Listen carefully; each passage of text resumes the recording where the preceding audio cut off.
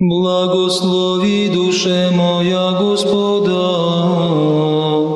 благословен еси Господи.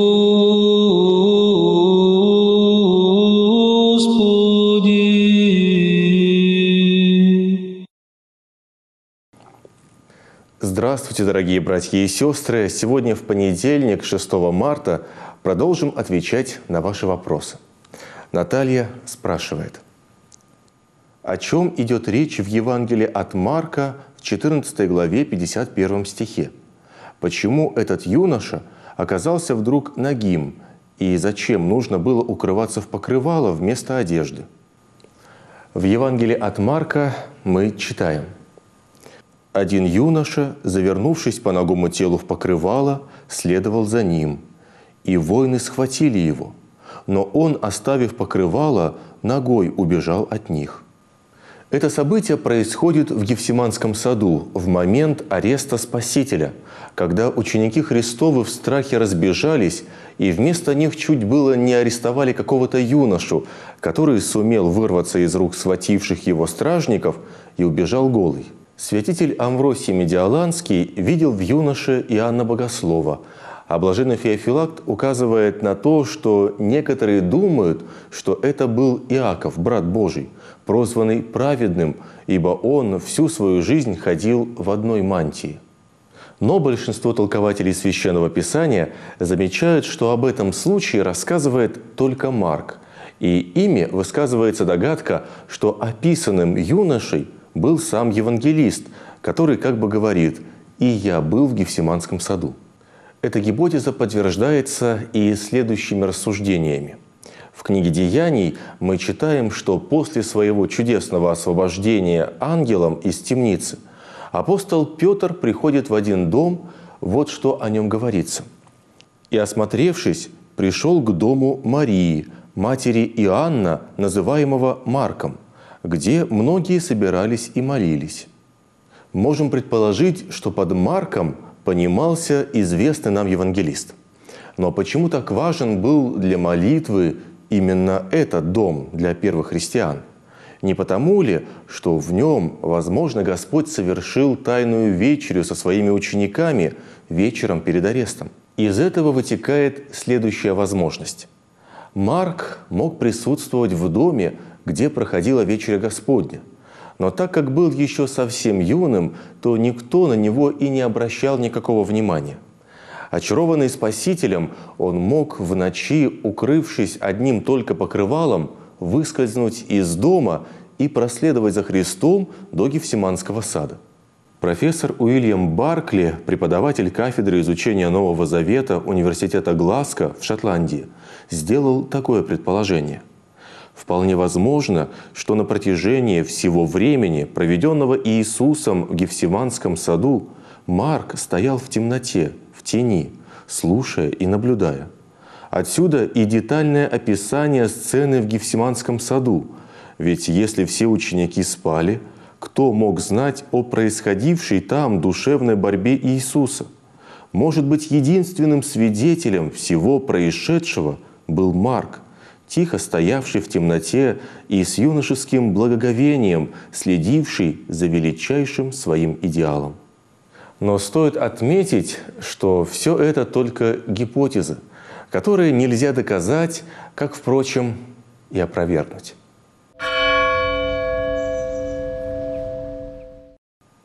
Еще один вопрос, который мы рассмотрим сегодня, звучит так. Помогите понять притчу о неверном управителе из 16 главы Евангелия от Луки. Давайте прочитаем эту притчу вместе. «Сказал же и к ученикам своим: один человек был богат и имел управителя, на которого донесено было ему, что расточает имение его. И, призвав его, сказал ему: что это я слышу о тебе? Дай отчет в управлении твоем, ибо ты не можешь более управлять». Тогда управитель сказал сам себе: что мне делать? Господин мой отнимает у меня управление домом, копать не могу, просить стыжусь. знаю, что сделать, чтобы приняли меня в домы свои, когда оставлен буду от управления домом. И, призвав должников господина своего, каждого порознь, сказал первому: сколько ты должен господину моему? Он сказал: 100 мер масла. И сказал ему: возьми твою расписку и садись скорее, напиши 50.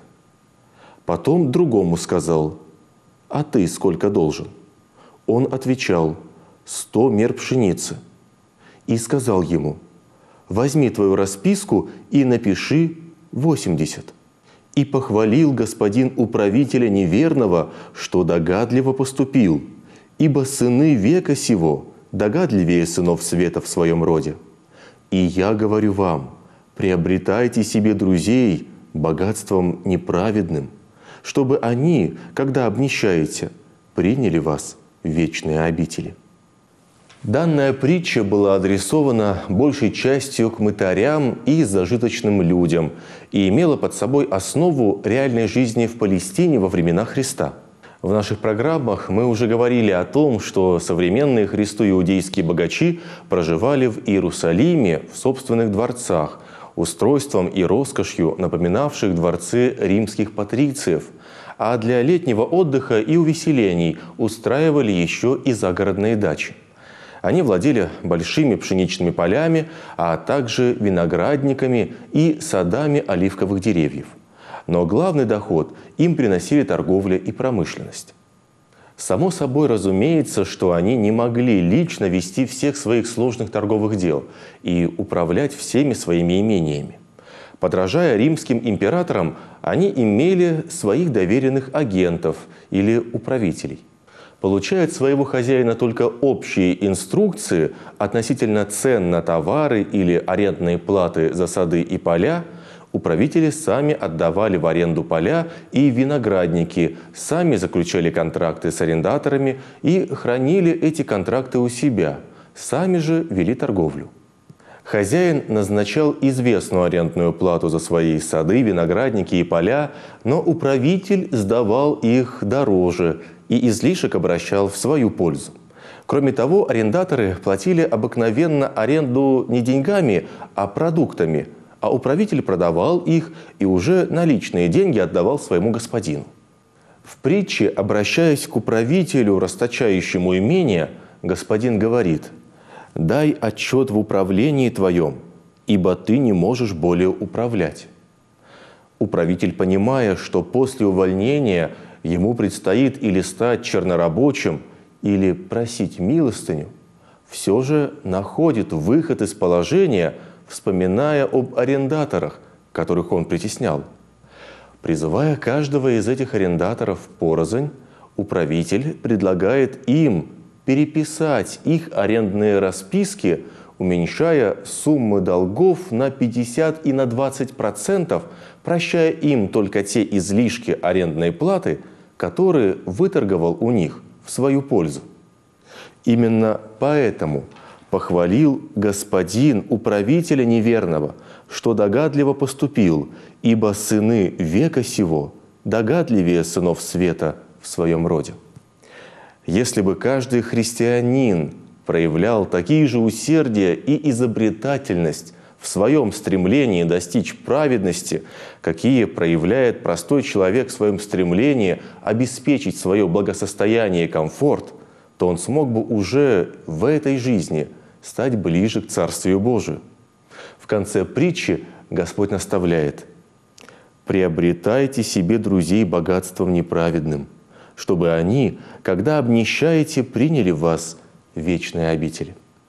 Единственным разумным употреблением богатства является использование его для помощи нуждающимся, на всевозможные добрые дела, для того, чтобы сделать его средством к приобретению себе Царствия Небесного. Помогай нам в этом, Господь. Благослови душе моя Господа,